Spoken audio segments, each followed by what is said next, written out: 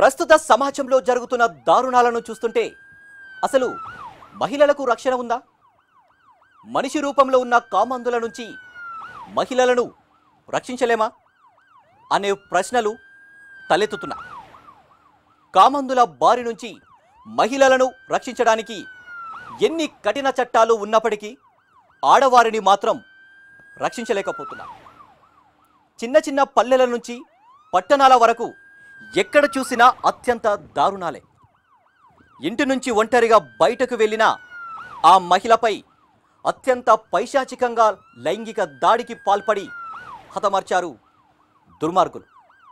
ఇంతకు ఆ నీచులకు శిక్ష పడిందా?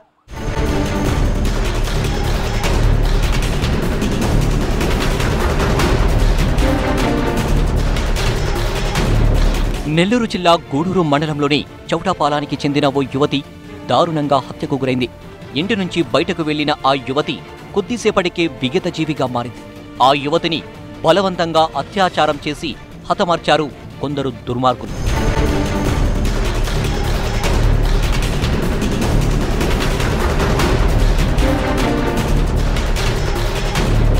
జిల్లాలోని చౌటపాలానికి చెందిన ఓ యువతి తల్లిదండ్రులు చనిపోవడంతో ఆమె సోదరుడితో కలిసి ఉంటుంది. గత ఆదివారం రాత్రి 7 గంటల సమయంలో కిరాణా షాపుకు వెళ్లిన ఆ యువతి ఎంతసేపటికి తిరిగి ఇంటికి చేరుకోలేదు. స్థానికులు యువతి కోసం చుట్టుపక్కల ప్రాంతాల్లో గాలించినప్పటికీ ఆ యువతి ఆచూకీ దొరకలేదు. ఆ మర్నాడు పాడుపడ్డ ఓ భవనంలో పర్వీన్ మృతదేహాన్ని గుర్తించిన స్థానికులు పోలీసులకు సమాచారం అందించారు. ఘటనా స్థలానికి చేరుకున్న పోలీసులు ఆమెపై అత్యాచారం జరిగినట్లు భావించారు. ఘటనా స్థలంలో ఉన్న క్లూస్ సేకరించి దర్యాప్తు చేపట్టారు.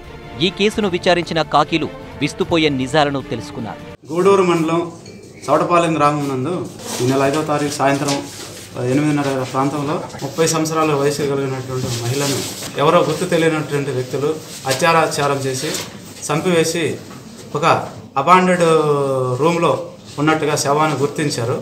దాని మేరకు మాకు పోలీసు వారికి సమాచారం ఇచ్చి కంప్లైంట్ ఇచ్చిన మేరకు మేము కేసు నమోదు చేసి దర్యాప్తు చేయడం జరిగింది. మానసిక వికలాంగురాలు నైట్ 8:30 ప్రాంతంలో సమీపంలో ఉన్నటువంటి కొట్టు దగ్గరికి షాప్ దగ్గరికి పిండి కోసం దోశ పిండి కోసం వెళ్ళి తిరిగి వస్తున్న క్రమంలో అప్పుడు చీకటిగా ఉంది. జనసంచారం ఏమీ లేని సందర్భంలో ముద్దాయిలందరూ కూడా అక్కడే గుమ్మిగూడి ఉండటం ఆమెని తీసుకొని పోయి మృతురాలని మానభంగం చేసి చంపడం. చౌటపాలెం గ్రామానికి చెందిన సాయి శివకుమార్, గోవిందస్వామి, మద్దూరు, వినోద్ కుమార్, లక్ష్మేలు ఏ పని చేయకుండా జులాయిగా తిరిగేవారు. ఇంట్లో నుంచి బయటకు వెళ్లిన ఆ యువతిపై కన్నేసిన దుర్మార్గులు అమ్మాయిని బలవంతంగా పాడుపడ్డ ఇంటిలోకి లాక్కెళ్లారు. ఆమెపై అత్యాచారం చేయడానికి యత్నించగా యువతి ప్రతిఘటించింది. ఆమె తలపై బండరాయితో కొట్టగా ఆమె కింద పడిపోయింది. అనంతరం ఒక్కొక్కరిగా 5గురు కామాంధులు అత్యాచారం చేసి హతమార్చినట్లు విచారణలో తేలిందని పోలీసులు తెలిపారు. చంపినటువంటి ముద్దాయిలైనటువంటి అదే గ్రామానికి చెందినటువంటి శివ, వెంకటేష్, శరత్ మరియు వినోద్, లక్ష్మయ్య అయినటువంటి 5 మందిని అరెస్ట్ చేయడం జరిగింది. వీళ్ళందరినీ కూడా కోర్టు ముందు ప్రొడ్యూస్ చేసి వీరికి దిశా చట్టంలో ఏదైతే ఉన్నదో ఆ గైడ్లైన్స్ ప్రకారం ప్రొసీజర్ ప్రకారం దీన్ని ముందుకు పోయి కోర్టులో సబ్మిట్ చేసిన తర్వాత వితిన్ షార్ట్ పీరియడ్లోనే దీన్ని ఛార్జ్ షీట్ ఫైల్ చేయడం జరుగుతుంది. సాయి గతంలో కూడా వేరే మర్డర్ కేసులో ఇన్వాల్వ్ అయి ఉన్నాడు. అతను సర్జికల్ బ్లేడ్ వాడటం అతనికి అలవాటు. ఆ సీన్ ఆఫ్ క్రైమ్లో సర్జికల్ బ్లేడు మనం చూడటం అప్పుడే మనం దాన్ని గెస్ చేసి ఇది ఈ ప్రాంతానికి చెందిన ఇతనే వాడి ఉంటాడు అనే దీని ఆ చిన్న క్లూతో మనం కేసును దర్యాప్తు చేసి ముందుకెళ్తుంది.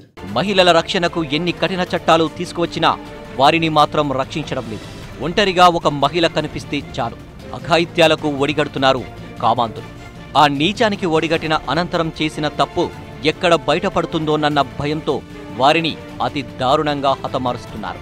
అలాంటి నీచులను కఠినంగా శిక్షించాల్సిన అవసరం ఎంతైనా ఉంది.